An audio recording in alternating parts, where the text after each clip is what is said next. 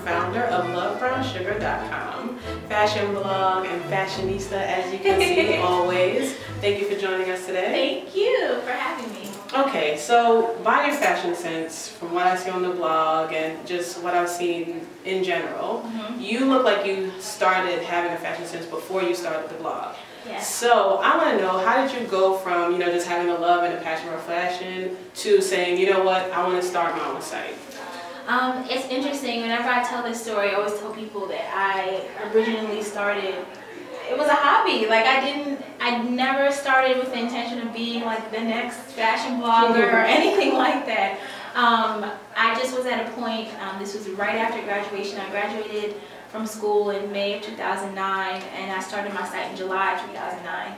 And I was at a point where I was just like, I'm not sure what I'm going to be doing. I know I want to work in editorial, but I'm not doing that right now. So even though I'm not there yet, I'm going to start something for myself and just see where it takes me. I wanted to have a voice and I wanted my opinions on fashion and beauty and celebrities and everything to kind of be heard. So I started my site. I've always been really interested in writing. I helped start in a magazine when I was on campus at school. It was a Penn's first fashion magazine called The Walk, and so from that I was always really interested in magazines and that type of thing. I'm like, all right, if I can't work at a magazine, I'm just gonna start a site for myself.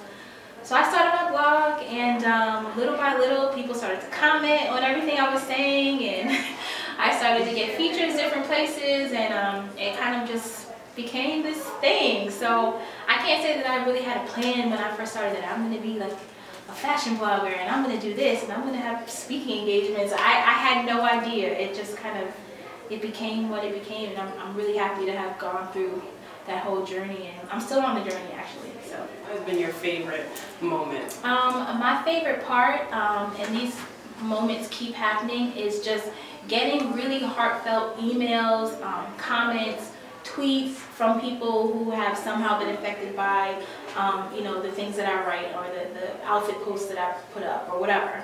I just had no idea that fashion and style and what I was into could be so transformational for people.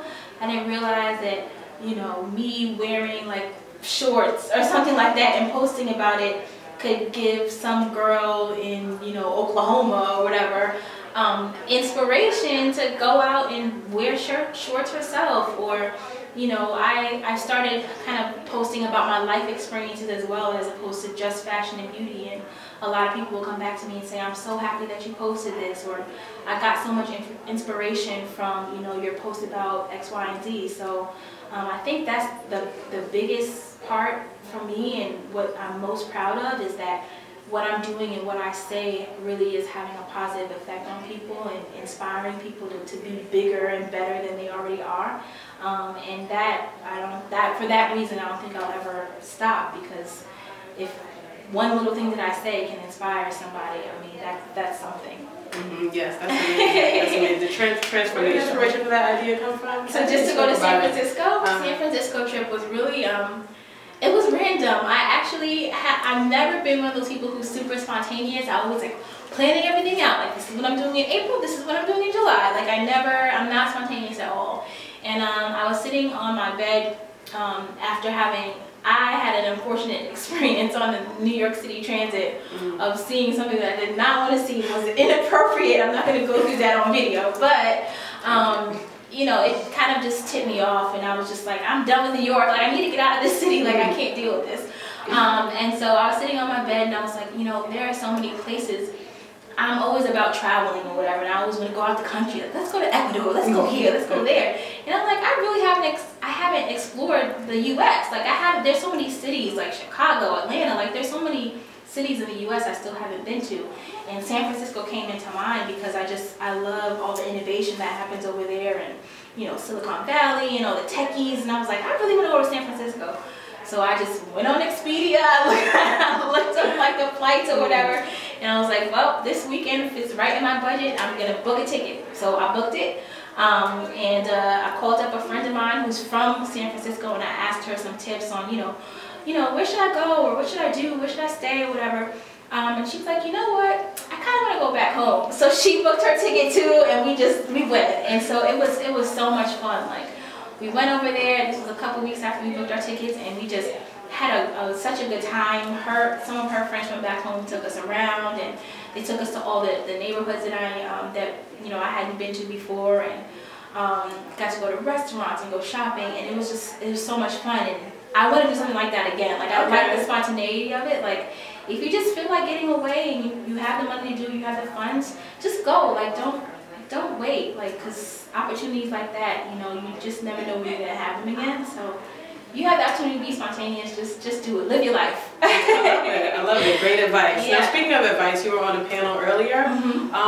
What's one piece of advice that you would like to share with those who were not here that you spoke about earlier on your panel? Well, the panel was about building up Me Inc. and just being really in tune with your brand, offline and online and on paper. And I guess the biggest takeaway from that whole conversation is that having your own brand is really important in this day and age, not just for people who want to have a blog or for people who want to be personalities. It's incredibly important to have your own brand if you plan on being the CEO of a company, if you plan on opening up your own business, if you plan on doing anything where you're going to need exposure, because social media and online branding is becoming such an integral part of how people are advancing in life, just in general. I got my current position as a social media specialist. I got that because of the fact that I, was able to grow my blog's presence and, just have gotten really versed in digital media. So it's really about opening up more opportunities for yourself by creating a brand and by getting it out there and having clear messaging. So it's really important. Just because you don't want to be a personality or be on TV doesn't mean that you shouldn't think about maybe having a YouTube channel or think about having a Facebook page to promote your own your projects. So it's important. Thank you, thank you. And what's next for Christina Brown? What's next for Christina Brown? Well, I'm still working on my blog. I'm always going to be working on Love Brown Sugar. I love it. It's my baby, and so I'm going to keep it going. I'm actually planning on starting a business this year. It's going to be an online business. I can't tell you too much about it yet. It's a surprise, but it will be coming out soon, and when it does, everybody will know about it. And so I'm really happy about that, because entrepreneurship is something I'm really, really excited about. Of course, I'm not sure if I'm going to be able to do it 100% full time, because you have to start somewhere.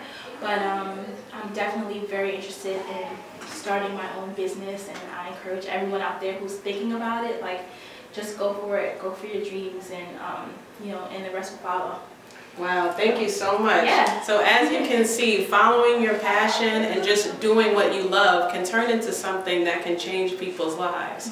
Thank you so much for joining us. We'll see you next time.